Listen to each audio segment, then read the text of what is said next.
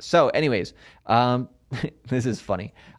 So reason for price dumping now, right? So the longer after the V3 testnet launched, right? Because what happened on the chart when this peak happened here, right, was around the week of March 20th.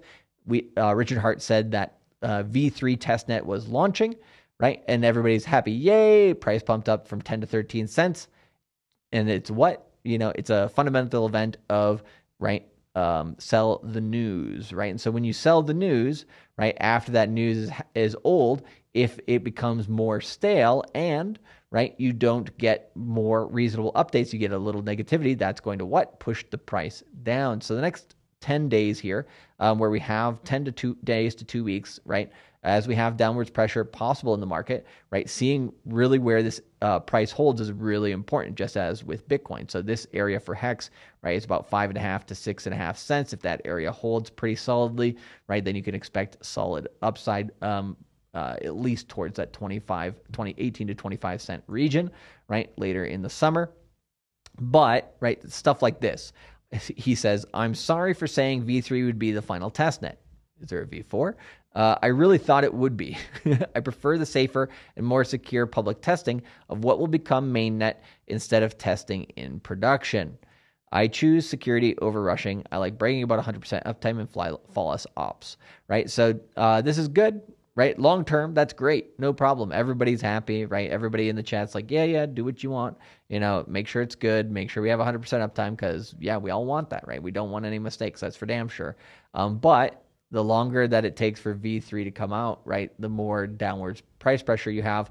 So as long as Bitcoin is in a downwards portion of its cycle, right, then that will bring downwards pressure to Hex. All right. So just understanding how that function works is important because the older that Hex becomes, the more correlated it becomes to other assets. And as PulseChain launches, the other thing you're going to see is that assets Hexicans own, such as Hex, will become more correlated to the wider crypto market as adoption grows, but as they also diversify to more coins, because what PulseChain is going to do for the hardcore Hexicans is it's going to say it's okay to have other coins. It's okay, to try other stuff in the PulseChain ecosystem. And once you do that, right, they're going to start to have other assets in the space, and then correlation comes in. It's kind of like when Wall Street people were coming in here. We were talking about this yesterday. When Wall Street people come into crypto, right, crypto becomes much more correlated with traditional assets because they hold both and they're trading in similar manners, or when they are trading, it's affecting both assets because they're both very liquid, right? So the advantage Hex has, right, is that it has periods of illiquidity, right? And when are those periods of illiquidity? Basically now through the summer, right? And if we go back and we look at Hex in previous times, right, just in this move here in 2021, right, it basically made a move here from April, right, mid-April, all the way here, right, through September, and that's its period of highest illiquidity. Most stakes not coming out. Most people who are holding long-term can't sell during that period, right? Now, if we looked for that period last year, right, you did have the opposite happen. You had a big downwards move, but then it subsided here around that midsummer period. So whatever selling you could have was muted. So it doesn't mean, during the summer times, Hexus has to go up, but whatever move it's going to make, right, it's going to propel it higher short term if it does want to move to the upside. And if it moves to the downside, it will only be able to do that for a certain period of time before it stops. And so basically you have more chance for upside than downside is the main equation there with how long-term Hex stakes might go, right? And the other thing we can understand is that we want more coins here because we're buying more Hex right now, right? That means we're going to get our free P Hex on the PulseChain side. And so going back to today's question, right? You guys, maybe a lot of you guys who are newer, over the last 1 year, you've been getting into crypto, you had zero access to PulseChain and PulseX. So the best way for you to get it, right, is to buy Hex, hold it at these cheap prices. If we go a little bit lower, right, that's actually a good thing. You can buy more, right, and then you can basically get your free copies of PHEX. Now, that's going to be a token, right, that like a 1-for-1. So every hex you get one PHEX over there, but it might be like 10%, right, of US dollar value, and then eventually it may equate, right? But let's take a look here.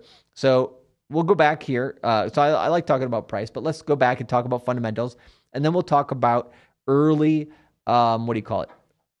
early stage coins that you guys can look at for how Hex, Pulse, PHEX, PulseX, and these types of coins might act in their early days, right? So again, right, this type of negativity will keep the whales able to accumulate, right? Even though the community is supporting, there's going to be some people in the background being like, oh man, it's selling some Hex, right?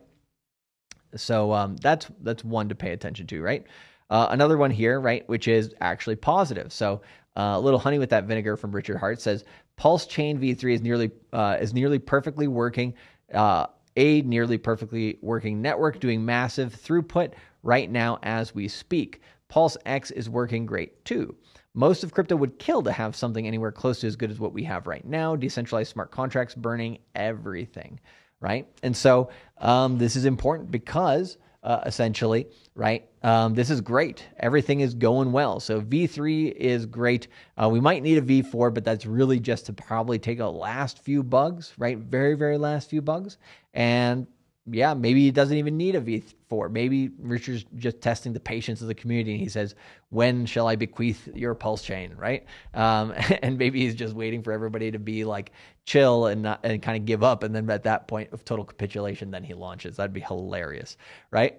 But I wouldn't be surprised by that either, knowing who he is, right? But anyways, PulseChain V3, right, is working great. So you don't really have to worry. You just be like, okay, it's still in accumulation time. We have Bitcoin holding up. We have the S&P holding up as good as it can.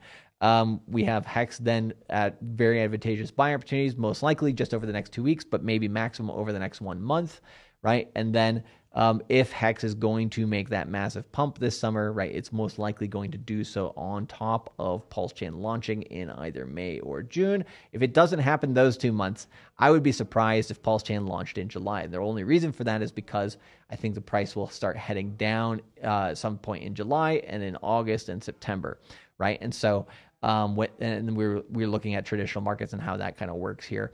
So that's very possible. And if that happens, right, then Hex will go down with that as well, and so will PulseChain. So you don't want to launch a new chain at the very peak because then just price goes down infinitely at the beginning. So let's do that. Let's pop out here. I'm going to pull up a chart, and then we'll take a look at some newer coins, right? Coins that we've seen like Hedron, but then we're also going to look at coins like Granary, right?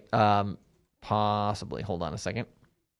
There we go. I'm going to pull that up here.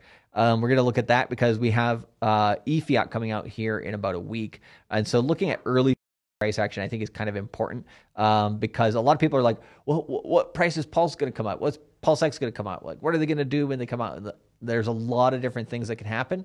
So just understanding kind of the basics here of what happens with a lot of coins when they come out. We'll take a look at just a handful of cases that have happened over the last couple of years. And then you can start overlaying kind of what were their similarities and differences and how will that line up with the current market. And therefore, then if we get launch at these certain times, what can we expect?